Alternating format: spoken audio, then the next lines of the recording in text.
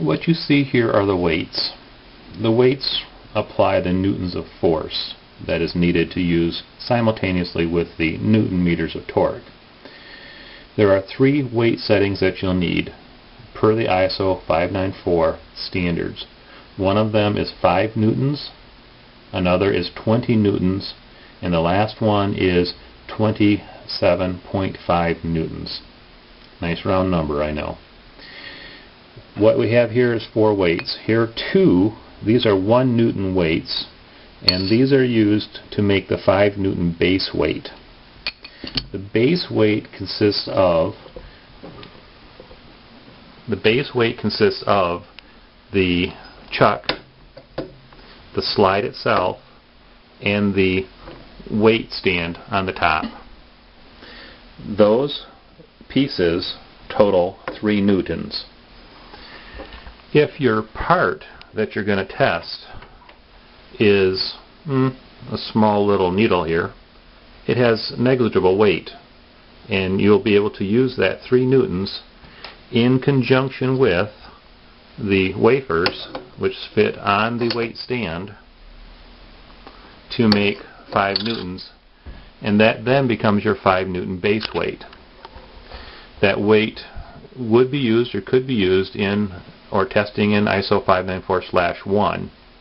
However, in ISO 594/2 and later in ISO 594/1, you will need either a 20 newton weight or a 27.5. In this case, we'll assume it's the 27.5. It will be the larger weight. It fits right on the weight stand, and we now have it set up for 27.5 newtons of force. Let's take this one step further. We'll take this off for now. We'll go back to the base weight. If the piece that you're going to test is a larger piece, and this piece has no good way to hook up to this chuck, you're going to have to build a fixture to hold this. Something lightweight so that the fixture itself will fit into the chuck, and then this piece will fit into that fixture. You will need the weight of this piece and your fixture so that you will know how to adjust. If the weight of the piece and the fixture is 1 newton, then you only need a single 1 newton wafer on the top. If your piece is 2 newtons, then you won't use either weight on the top to get to the 5 newton base weight. If your fixture and piece come up to be more than 2 newtons, you need to redesign so that you're lighter. And regardless, once you have your 5 newton base weight, whether it takes 1 additional wafer, none, or 2, you add the other larger weight to get to the 27.5, and then you're all set to go. This piece here that I have shown you before is the adapter. This adapter, there's a square end that fits into the torque sensor. The other end has a thread on it that screws to a 1/8 NPT thread. The reference fittings, and this one is a figure 5, the reference fittings on one end, of course, have the Luer test end. On the other end, they have an 1/8 inch NPT female thread. This 1/8 inch NPT female thread, as I said, will screw right onto this adapter. If you happen to have a reference fitting that does not have the 1/8 inch NPT female thread, a trip to the hardware store and you can get an adapter, assuming that the fitting has an 1/8 inch male pipe thread. You can get an adapter, male-female adapter, and just screw that into the bottom of this, and then you'll have the part that'll fit on. So there's some adapting that might have to be made depending on what you have. The bulk of the reference fittings do have 1/8 inch NPT. Some places, other countries, might have an M10 thread on the bottom, in which case you'll need an adapter there as well.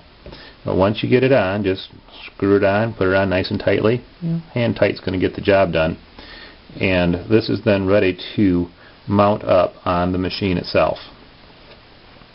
So you can just take this and we'll just bring it to the machine, and it fits. You see there's a square hole right there. This just fits right into that square hole very nicely.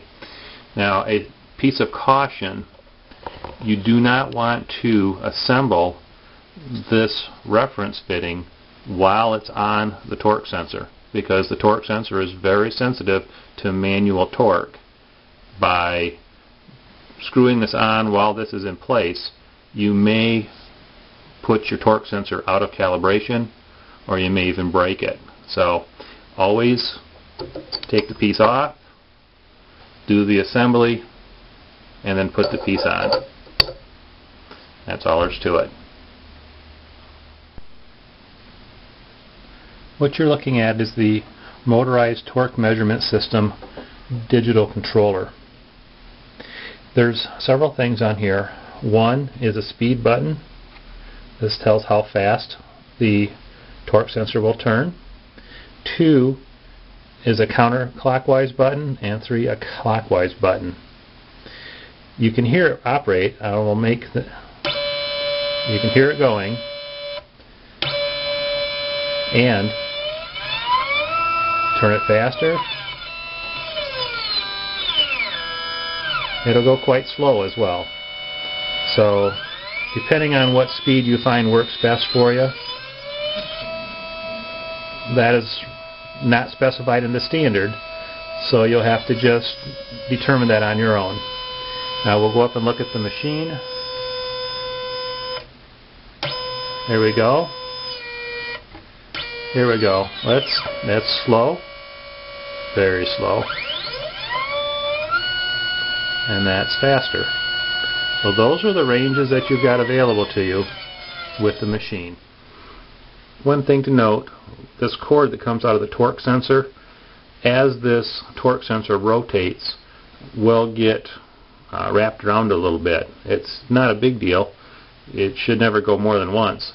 But before you do your test, you'll want to rotate that backwards using the counterclockwise direction button until it's sitting over on the far side. And that'll give you plenty of room to run the test without that cord getting in the way.